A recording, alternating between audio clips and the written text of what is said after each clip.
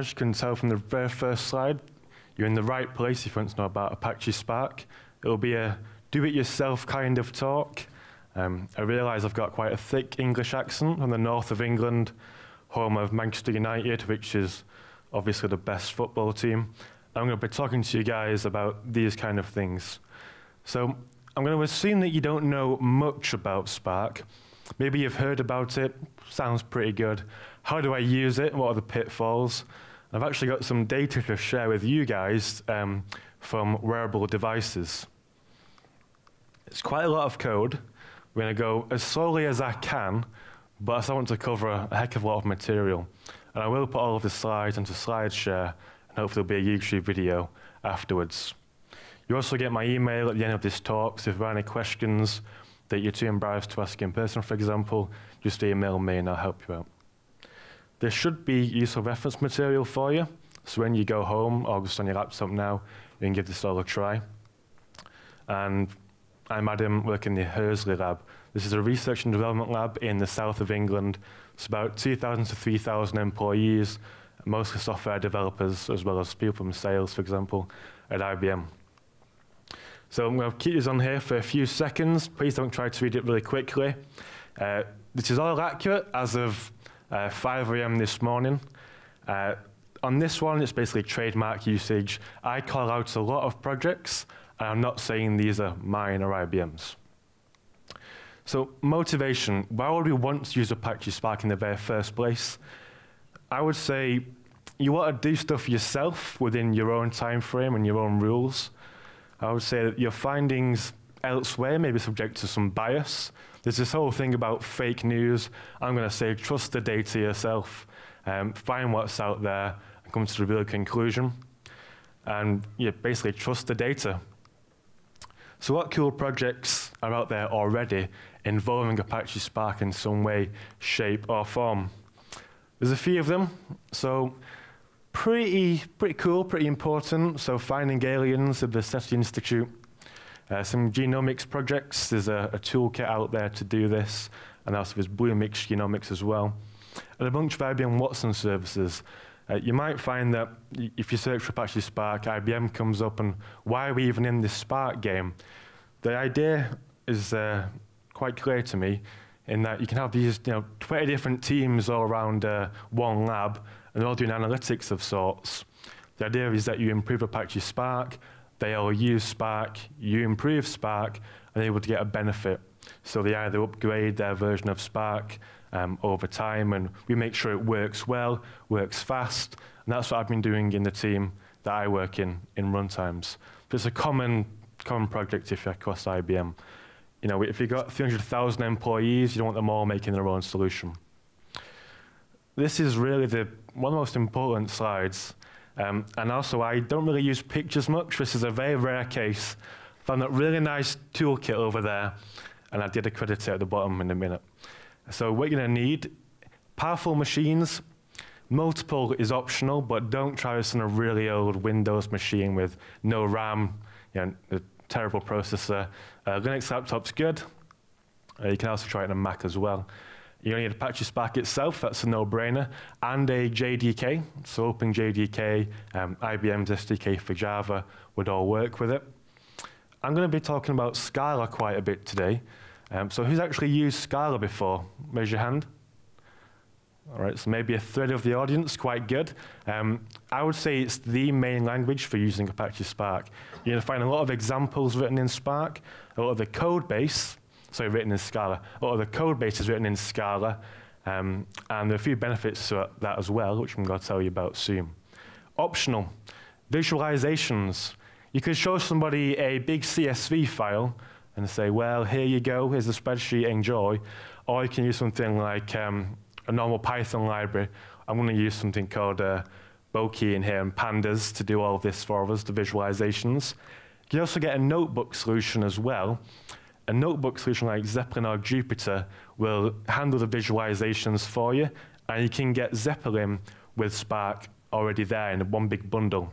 Those are quite nice things to have to do some analytics of your own. And this is something you can do on your laptop as well. And first of all, why even listen to me? So I worked on Spark since 2014. I think it was about Spark 1.2 at the time. And the idea was, okay, Adam, this project's becoming quite popular. Can you go and test it? Can you go and see if it breaks? Test IBM Java, because it's got about 12,000 tests. Make sure those all work okay. So did that for a bunch of platforms and a small team. Helping IBM customers use Spark for the very first time. So a lot of IBM customers are big banks, for example. And what we've done is we have Apache Spark on the mainframe. So these machines that cost millions and millions of dollars to buy, and then eventually to run over time, for example.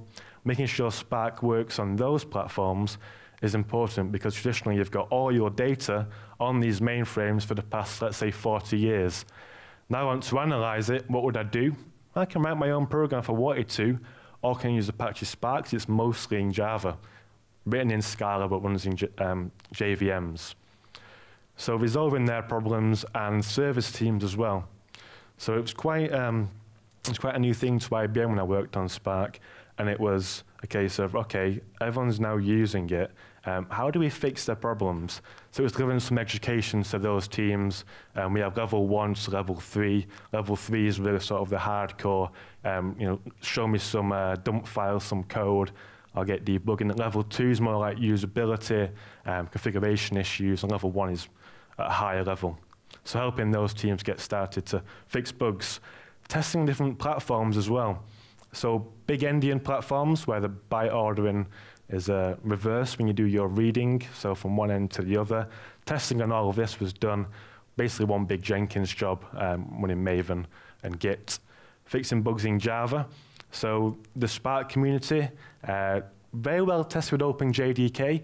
With IBM Java, it was full of issues, basically. So segmentation faults in the JIT, for example. Things like using field names that are only there in OpenJDK, not in IBM Java. That was called magnitude. So it looks for a field we don't have and just falls over. The worst thing was in Project Tungsten, which I might tell you about later. It's an internal optimization scheme they came up with, but they only tested it on these little endian machines, so Intel x86. Mainframe, you try to access memory at weird addresses, all falls down, segmentation faults, and people aren't happy. Also out some Java performance tuning professionals, so some people working on the JVM for like 20 years plus. When we started working on this, it was about 3 times slower than OpenJDK. Now it's more like 10%, 20% faster on certain benchmarks. We use HighBench and SparkPerf as well. So I know a little bit about performance, but what I'm going to show you is some code with the main focus, readability. So I'm going to cover what it actually is, how to answer questions with Spark. I've got a few data sets to show you, and the core Spark functions that you need to know. This is the bread and butter, the meat and potatoes. If you go away with something, it's the toolkit, what Spark functions are actually any good and useful, how to plot your data, and some machine learning information as well.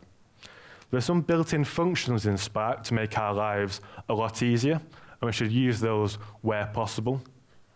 I'm going to show you some examples from wearables. So it was a colleague of mine in the US, basically walking around and traveling around all of America for the past 2 years.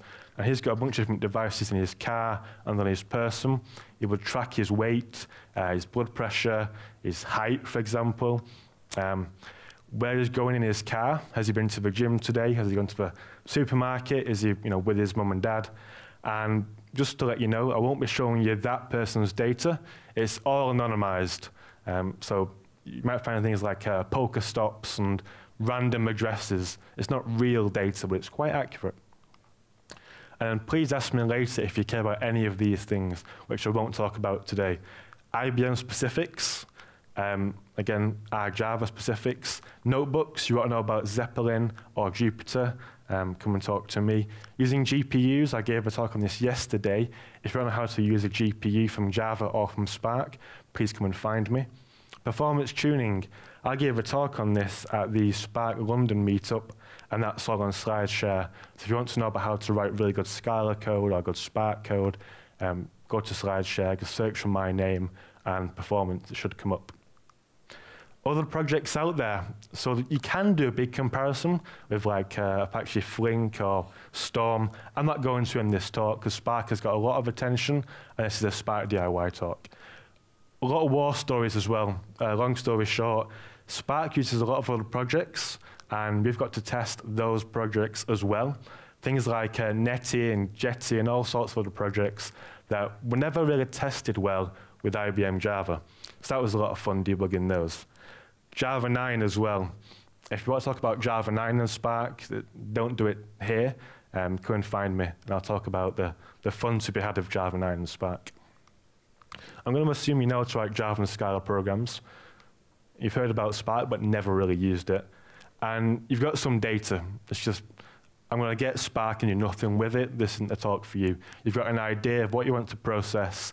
It's that really big CSV file, a really big JSON file. It's taking you years to process. You're going to use Spark instead. It won't make you a superhero, so you're going to find out that analytics is pretty hard to do, but writing an algorithm that will work on a cluster, that's kind of done for you in Spark. So there are different things to worry about instead that I'm going to tell you about. So you're going to know more about Spark, what you can realistically do. Machine learning, still hard, but in different ways. So there's the logo. You've probably all seen it before. Open source project, machine learning, graph processing, and those core functions, the bread and butter. It's also got a nice SQL syntax for data frames and data sets. Out of interest, who's using Spark already? Okay, great. So like maybe 2 people. Good. How do you actually get Spark in the first place? You can build it yourself from source code using basically git clone, Maven command, need a JDK obviously. You can get a community-built binary, which will have it all built for you and works out the box, or get our development package where you get a JDK and Spark itself, and we've tested it to make sure it works okay. You find an issue, you can go into Developer Works and say, hi Adam, this thing you just told me about doesn't really work. Can you go and fix it, and I'll get on the case. What can you actually process in Spark then? Things you can use of Hadoop normally. So for example, let's say CSV files, let's say JSON files, Parquet, plain text files, you can process that sort of thing. There's also Spark packages from file formats as well you can find and give them a try. So JSON, CSV, Parquet is what I mentioned already. And you can use it for things like Kafka, so for streaming data, Hive tables, different Apache projects basically. So Cassandra or Hadoop itself as a sort of distributed area where all of your Spark processes can pick up data from this HDFS place. Also DB2, anyone using DB2? Okay, I didn't think so. That's IBM database, and that's on a lot of mainframes. What's so good about it? You get scalability and resiliency to an extent. So it uses these things called RDDs. There's a really good paper on this online by one of the Spark creators. Auto compression, really good to have, and fast serialization. Caching results as you go is also really useful, unlike with traditional MapReduce where you're writing and reading to disk, aka being quite slow compared to reading from memory. And you can use Python, R, Scala, or the Java APIs. Distributed machine learning is the main selling point. Why isn't everyone using it then? Sounds pretty good. Not every problem is going to be a Spark problem. So you might have these sort of things. Maybe you just use spreadsheet software, OpenOffice, Excel. Maybe it's not a big file. Is it really a large amount of data? And then data preparation, I'll tell you about this today. That is going to be where you actually have to think and say, how do I deal with negative values in my data? How about all those nulls everywhere? Will Spark handle them okay? And I'll tell you how to do that. And then will you benefit from running things on many machines at once? Maybe you've just got one machine of all the hardware you need, but your other machines are all, they can't do the job. So you need to make sure it's going to be a scalable workload. Format you can work with, so let's say CSV, and doesn't need transforming first. If you satisfy the main criteria for Spark, sure, it's really good, but it's not the be-all and end-all. It's also not really real-time streaming. This is a known sort of complaint of Spark. If you want to get like a 2 millisecond response of Spark, it's going to be quite hard to do. More like 30 ms, 40 ms, that sort of figure. So you might be able to say, okay, I use my credit card, I wait 30 milliseconds, that's fine. If you want perfect real time, Spark's okay, but not quite there compared to things like Apache Flink. Debugging in this massive system with many machines can be quite hard to do. And security. There was a recent mailing list comment about Spark security, basically saying, how do I have Spark security? I think one of the accepted answers was basically to have whole disk encryption or to set up other solutions with different projects. So out of the box, it might be a bit hard to do. Quick example here. You've just got Spark for the first time. Looks like that. Essentially, it's going to be a bunch of different folders with jar files in there that you can put into your class path. There's going to be a bunch of scripts for you in the bin and sbin directories. Very first thing you might do is figure out what pi is. And there's some code that would actually work to figure that out for you. The last number is how many iterations to use, 100. And then you want to scale it out. You would basically add your host names in this one file, conf/slaves. You would start up a cluster of that script and then specify --master. That is going to tell your job to run on your master, which might be 10 machines, 100 machines, not just your little laptop. You also get a Spark UI as well, but I won't talk about that today. Going quite quickly now, you get a REPL, so you get a nice Spark shell. You can also just use it on the class path in your existing Java programs. And the PySpark API is pretty good. It's quite well tested now. So if you're a really big fan of Python, go ahead and use PySpark. Here's a simple example where you just say --master and then run in local mode with one thread. It takes about, let's say, 3 minutes to do a word count with a 5.2 GB text file. You change the number from a 1 to a 4. It's faster. It's scaled out for you. You've used more threads. Anything else good? Yeah, you get your resiliency, because it basically keeps a track of the operations done on your data. So I need some work from this node, that node's gone down, fine, I know what I was going to do, I'll do it on that node instead. Distribution of processing by different workers. Caching is really useful, and versatility. So because it's Java-based, written in Scala, remember, I can use it with things like my own Java applications. Different APIs as well, and you can mix and match these. If you want to know more, I recommend that material at the bottom. So there's really good videos by Andrew on machine learning, and a lot of good deep dives out there. If you want to get hardcore with Spark, check out the Databricks deep dives on Catalyst and Tungsten. This is going to be a DIY talk. So now we know what it is. I'll use some analytics for the very first time. Let's do that then. We've got one CSV file with road accidents. I went to Kaggle. Really good place to get some data sets. Data that I'm using is under this license, the Open Government License for Public Information. We've got some questions to ask, but first, what should it actually look like? Well, you get this massive list of columns. These are all features in the data. You get, for example, an accident index, a vehicle reference, a vehicle type. These would all map to different values. So think of it as a spreadsheet. You've got Excel open. These might be columns in Excel. We care about the vehicle type, the maneuver, age of casualty, and the weather conditions. So here are the values. So these values correspond to those columns. These are rows in your spreadsheet. So that first thing there, that 2015, will be the accident index, and the vehicle reference would be 2, and it's all in that kind of order. So that makes sense, hopefully, so far. So which type of vehicle is in the most accidents? It's data from the 1975 onwards, and all I want to do is figure out this answer in Spark. So we're going to do a group by, I'm going to show you the code soon, group by vehicle type. You're going to sort the results, and then the vehicle type might be a code. You might have 1 being a car, 2 being a moped, 3 might be a pedal bike, maybe 4 is a tractor. First place, you can probably expect this. Most things on the road will be cars, first place. Distant second, pedal bikes. Third, vans. Distant last, electric motorcycles. Probably not many of them around, or maybe they're safe for drivers. What weather should I be avoiding then? Well, weather conditions maps to a code. The Spark way should look familiar by now. You do a group by on weather conditions. That's a column in our database. You sort the results, and first place, fine with no high winds. Again, this is kind of sensible. People are on the road more often at this time. Second is raining with no high winds. Distant third is fine with high winds.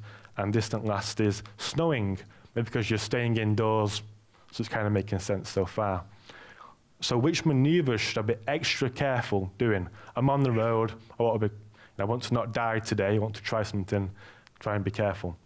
So again, group by and sort, so really easy so far. First place, going ahead, no-brainer.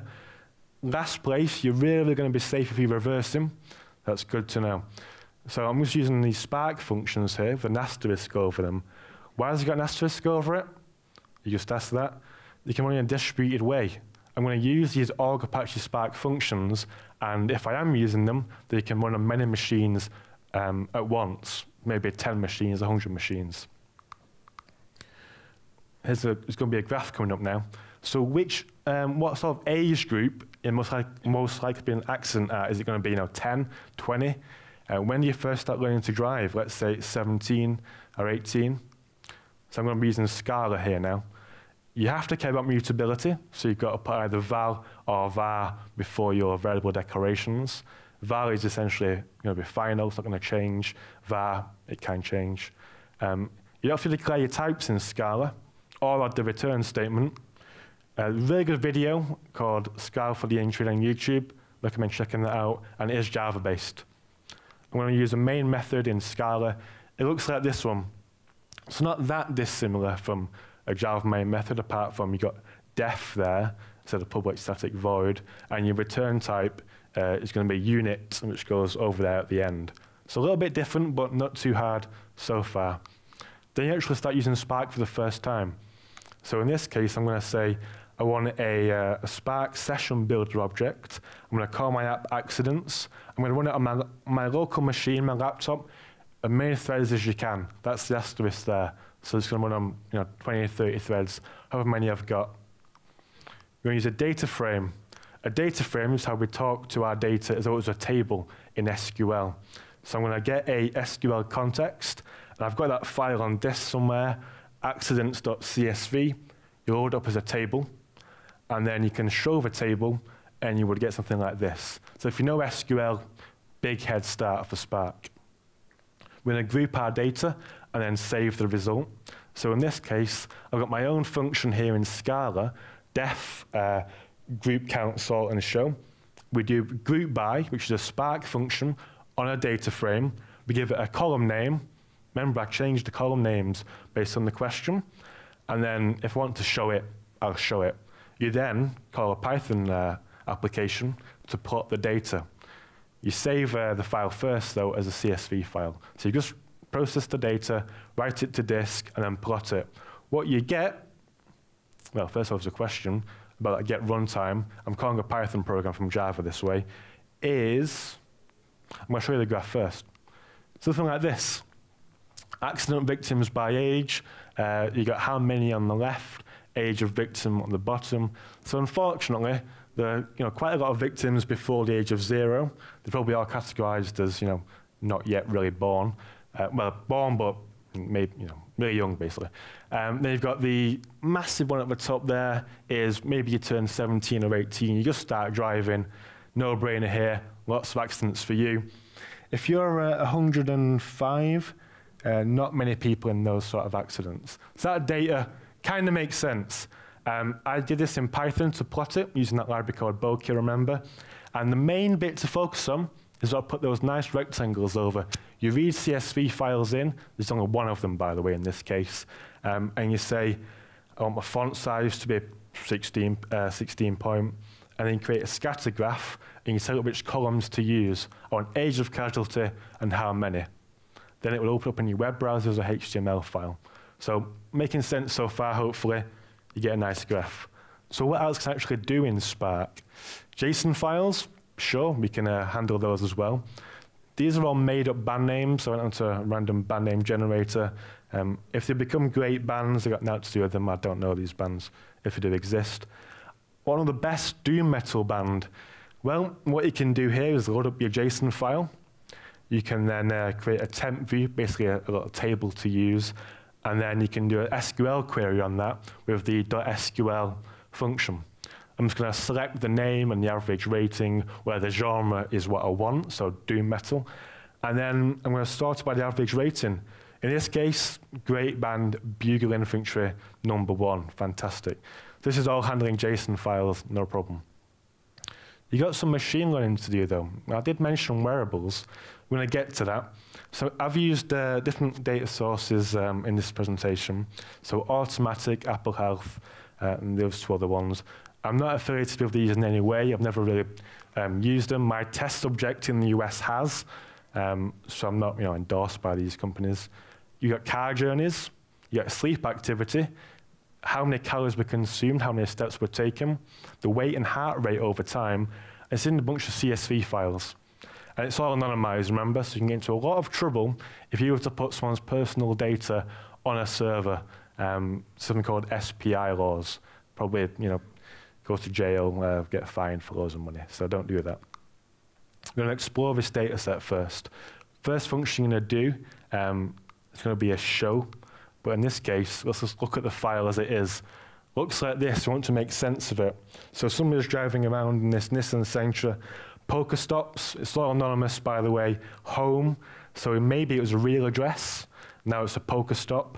I'm going to read that file in, just like before. I'm going to rename these columns, they've got spaces in. Terrible. We want just a one word, no spaces, column name please. So I do that with the with column renamed functions. Is it actually sensible, before we do any machine learning, is it junk data? I'm going to do some Scala functions here on the right. So I've got a summarize function.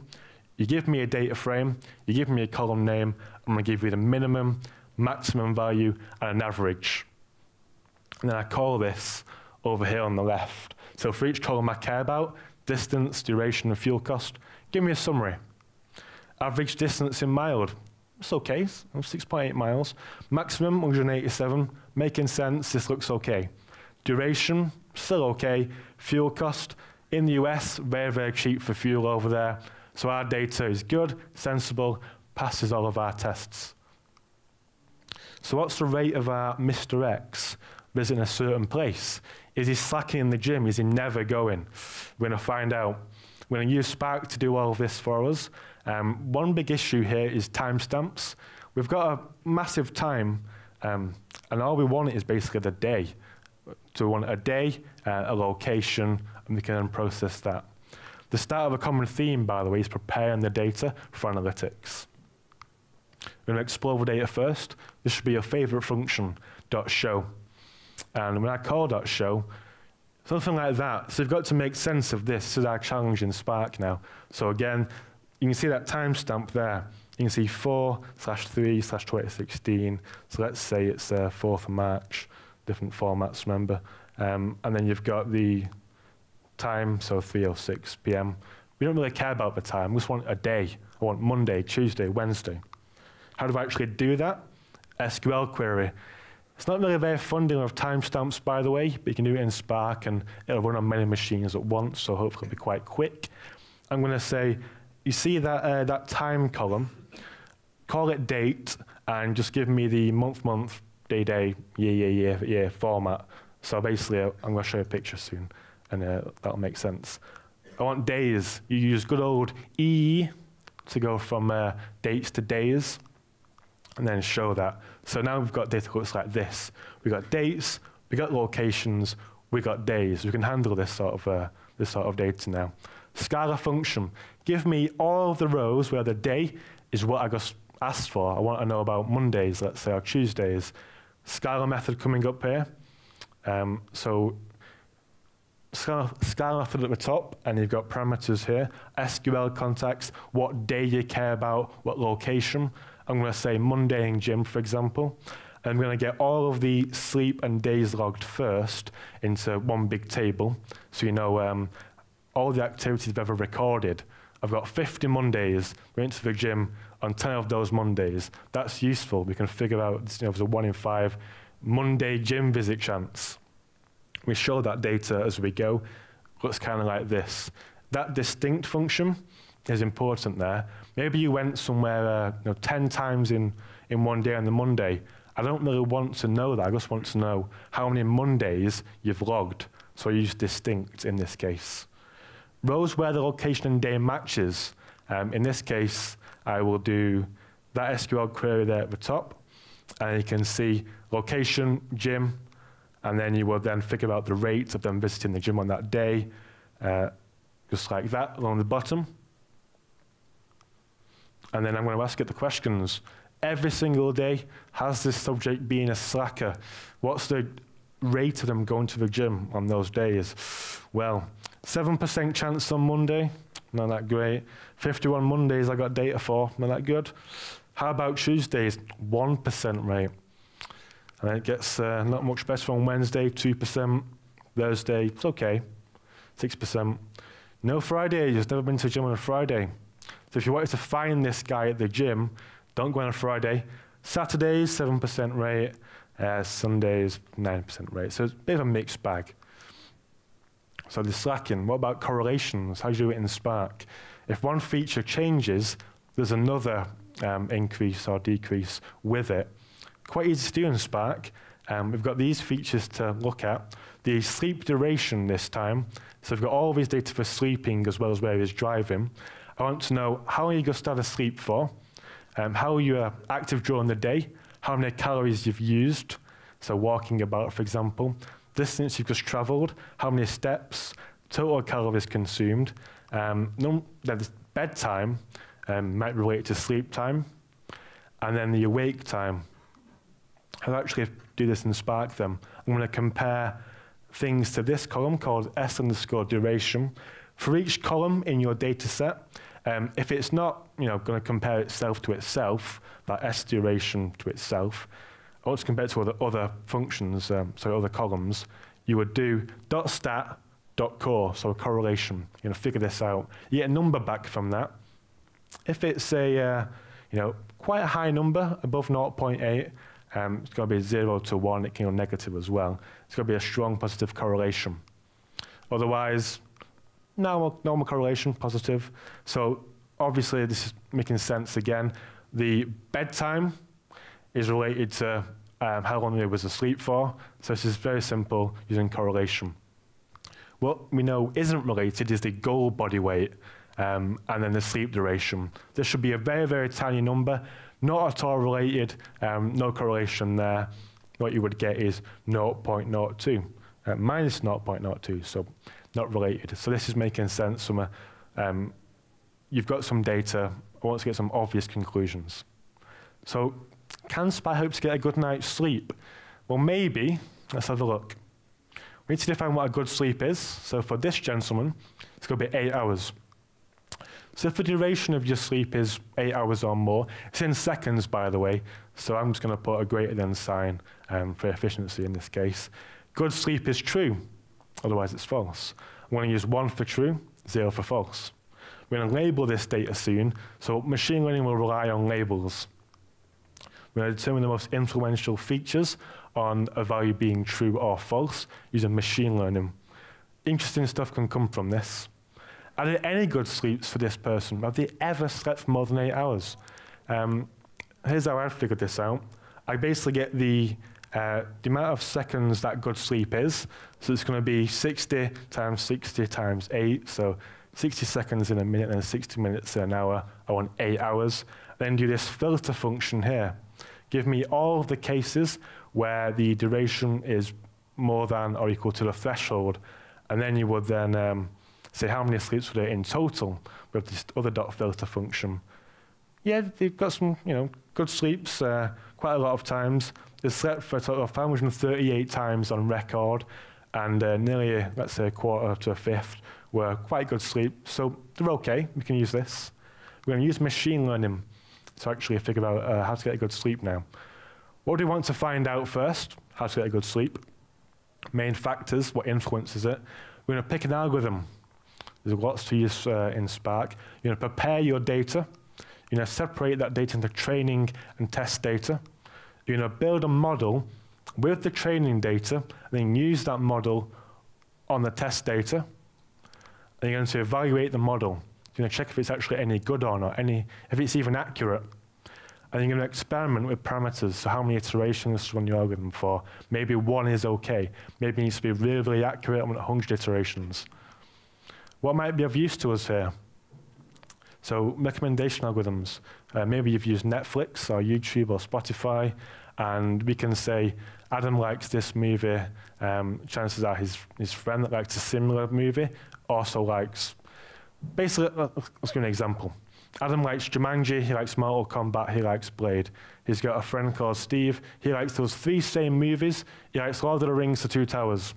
Maybe they're similar movies. Chances are Adam also likes Lord of the Rings. You can infer that with this algorithm called alternating least squares. That's what Netflix probably uses behind the scenes. Amazon as well, so your friends bought this, they're like you might want to buy it as well. We get this in Spark. Clustering algorithms like k-means, for example, and classification. We're going to use classification algorithms, one called naive Bayes, to figure out the good sleep chance based on some new data. So if they've not gone to the gym, did they get a good night's sleep or not? We're going to find out. Different examples here, but this is a later material. What does this naive Bayes algorithm actually do, and how can it help you get a good night's sleep? So what it does, it will say, you've got these labels, 0 and 1. I've got some evidence as well. I've got some facts. I want to predict with these facts if it'll be a 1 or a 0, the label. And all I need is your training data. That's pretty much it. So a lot of examples in this libsvm format. On the far left is a label, 1 or 0, and then you've got these 3 columns. This might be scoring for, let's say, some athletic event. I want to say, if the numbers aren't very big, it's probably going to be it's a low-scoring athlete. If numbers are quite big, it's a high-scoring athlete. But I don't want to use an if statement. It's got to be all relative. So a lot of examples are in this format. We're going to read in the data. We're going to split the data. So 70% training, 30% test. We're going to use this algorithm, naivebayes.fit, on your training data, and then use that model on the test data, and then see if it's any accurate or not. So in this case, there's an 82% chance of getting the label prediction correct. You can read more about that algorithm online on the Spark docs. I want to then find some new predictions. I give it some brand new data, and with that existing model I just built, I do dot transform, and look at these numbers here. So the 700 ones are going to be quite high. And you will see the predictions. So for example, one mistake on this side, you see that 700, the third one, that should be a 200. That maps down to this table at the bottom where you predicted the label or not. So 1 was high scorer, 0 was low scorer. You ran the algorithm, you got this table that's using machine learning in Spark. And that will run on many machines at once. So we can just use this on all my sleep data, right, and be done. Well, not really. You got to label the rows first, what is a good sleep or not. I told you about it, but I didn't actually do it earlier. Data might have negatives in, no good for naive Bayes. And there's like 50 features in this data set. I only probably care about 10. We're going to figure out those useful and useless features as well. We're going to label each row now. Remember that good sleep criteria? It was 8 hours or more is good, 1, less is 0. There's a map function in Spark, but if I try this map function, I only get 1 column, good sleep or not, pretty useless for predicting a good sleep. There's also a user-defined function. You can write your own functions using Spark. The thing is, the SQL optimizer called Catalyst probably won't optimize it for you, so this might be slow. So we're not going to do that. What we're instead going to do is, remember what I said earlier about a good sleep, 8 hours or more? We're going to do a new data frame is your existing data frame .with column duration. When the duration is more than the threshold, we replace that data with a 1, otherwise just a 0. This is labeling the data. The features is easier. You want labels and features in machine learning. Built-in class here called the vector assembler. Just do it on all the columns, sleep data.columns. So the label of data is now this. Good sleep, 0 or 1. Great, we want that. The features, over there on the right, was the result of that previous slide, basically. Labels and features, great. Number 1, done. Data in its current form might have negatives. What will I do? Well, if you try to use the model now, it's going to fail for that reason. How do I handle it? I've got negatives in here. Well, in their API, they've got a sleep time and bedtime, and they tell me that can be a negative number for your bedtime, and your your S is sleep time. So we're going to make them all positives. One thing to say here, when you're doing machine learning for real, don't be lazy like me. All I do here is basically just add the number of seconds in a day. Let's just do an add. I'm going to show you in a minute. It's terrible. Don't copy me. So you get a new data frame here. This is how I handle it. I basically just do S of sleep time plus number of seconds in a day. So like maybe it's minus 10. I just add 85,000, whatever it is to it. Maybe it was a plus 10. Just add it as well. This is not that good. So 10 minutes to go, making good progress. So I've handled that, bit of a hacky way. Useless features, like 50 columns, I want 10. How do I do that? Fancy way, reducing your feature space. You get this chi-square selector algorithm, and basically you want the labels and features to put into this algorithm. And the data at the moment looks like this. You got feature 1, you got a sleep duration, some more features as well. We want good sleep, which is the label stuff familiar, remember? And eventually, you would just want these two things, the label and the features. There's a lot of noise in our data. I don't care about certain things for figuring out if you've got a good sleep or not. I've collected like your travel information, where you're going to work. I'm not sure at this point. Here's how you use the algorithm. Because it's a Spark function, this is run distributed on many machines. I basically say I want 10 features that are really important for sleep.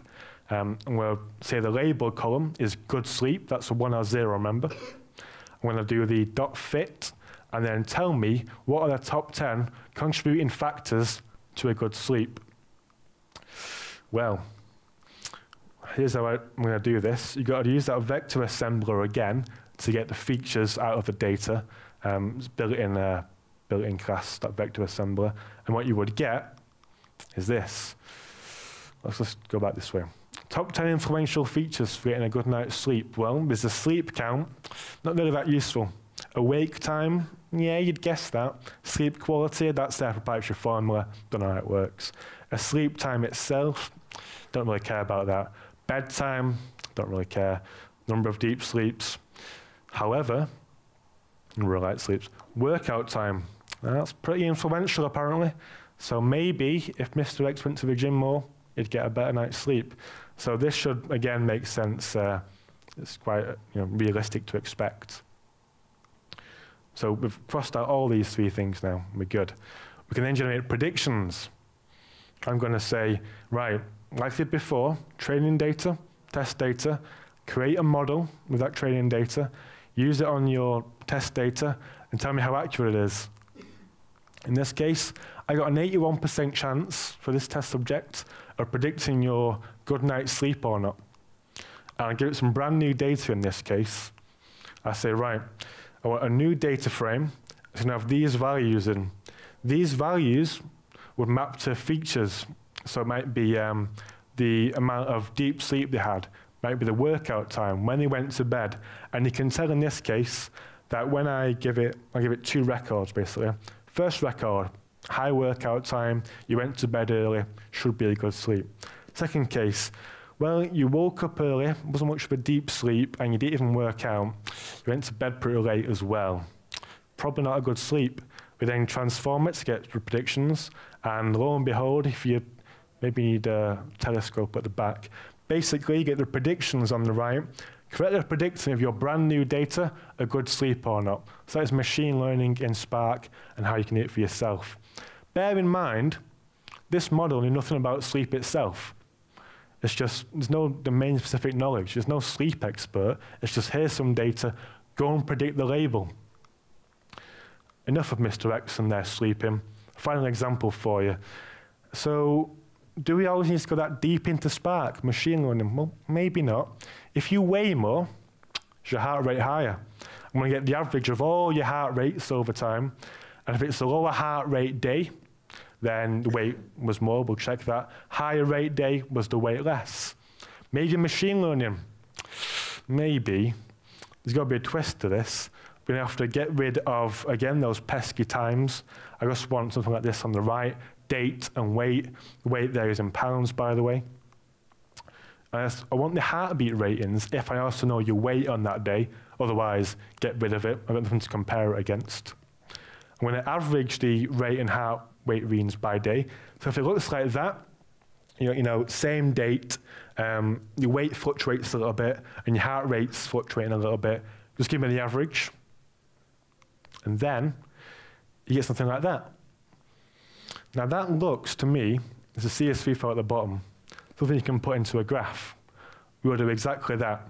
And you can see from there, there's not really a massive correlation. So at this point, I'm going to say, fine, I didn't need to do machine learning. I didn't need to prepare my data. I just did a few filters, maybe a join.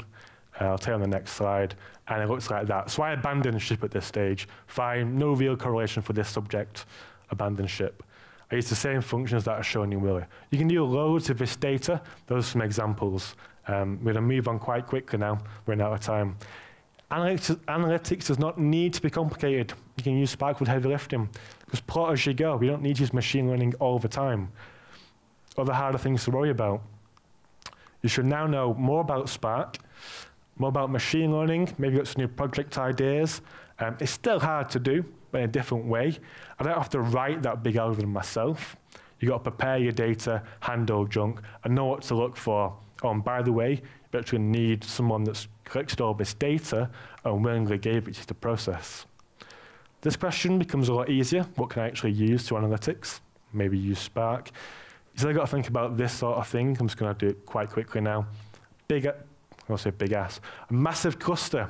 Loads of Spark-enabled machines. Maybe it's like 50 machines, 100 machines. How do you actually do that? It's going to be talking its own right. If you want to really show off, deep learning for J, it's got GPU support. You can also write your own kernels as well. Use IDMA, performance benchmark, this sort of thing. Go tackle something huge. So maybe join the search to find aliens with the SETI people. Takeaways. Still pretty hard, but the bigger picture is thinking about where Spark will fit into your existing systems, and you can get Spark for yourself quite easily. So just show you these two slides. If you want to do it yourself, that's how I got the data. I'll keep it on there for the video. And second one, there you go. Okay, so are there any questions for me?